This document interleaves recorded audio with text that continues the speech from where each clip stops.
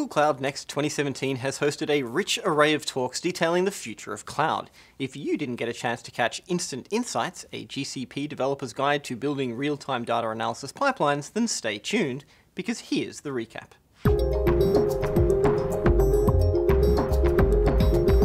Google Cloud Platform offers a variety of services that you can use to analyze high-volume continuous data streams. Fully managed services such as PubSub, Dataflow, and BigQuery allow you to focus on generating the insights you need rather than the distraction of managing distributed systems. For example, this is a real-time visualization of taxi rides in New York City. The incoming data stream is managed by PubSub, Google's global publish and subscribe service with guaranteed at least once message delivery.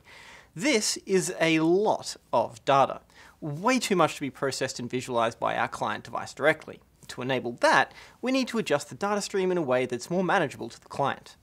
That's where Cloud Dataflow fits in. Cloud Dataflow is a high-level service and programming model for pipeline data processing. In our example, we need to reduce the incoming stream volume so the visualization can display it in real time, which we can do by creating a pipeline in Dataflow. We start with an unbounded collection of raw taxi data from PubSub, and then apply a sequence of transforms. First, we window the data by timestamp, and then we bucket by proximity. This way, for each window of time, we can find taxis that are near to each other. Next, for each window and location combination, we count the number of taxis and output that as a new collection via PubSub. For our needs, we wrote a custom transform. However, that's not always the case, as Dataflow supplies a number of standard transforms like windowing, mapping, and count.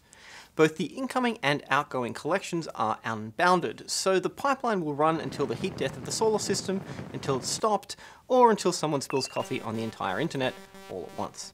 And because it is fully managed, the backend takes care of everything from optimizing the execution graph, spinning up VMs, staging the pipeline code to the VMs, managing I/O with PubSub, and managing persistent state for fault tolerance.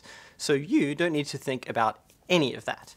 Instead, we can go straight to the UI that shows us how the pipeline is working.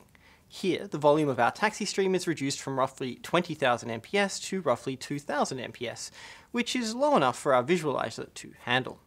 While Dataflow can help process your data, in order to gather insights, you can leverage BigQuery, Google's solution for enterprise data warehousing.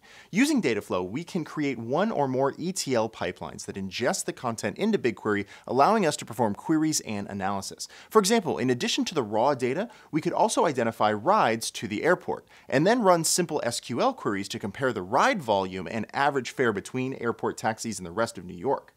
Not to mention the time-based trends, letting us know the best time to catch a cab to the airport. These are just a few examples to inspire ideas about how you can use these tools to gain insights into your own data. Check out the full session video to learn more about what you can do with Cloud Dataflow, as well as demos and detailed examples of generating instant insights using New York City taxi data.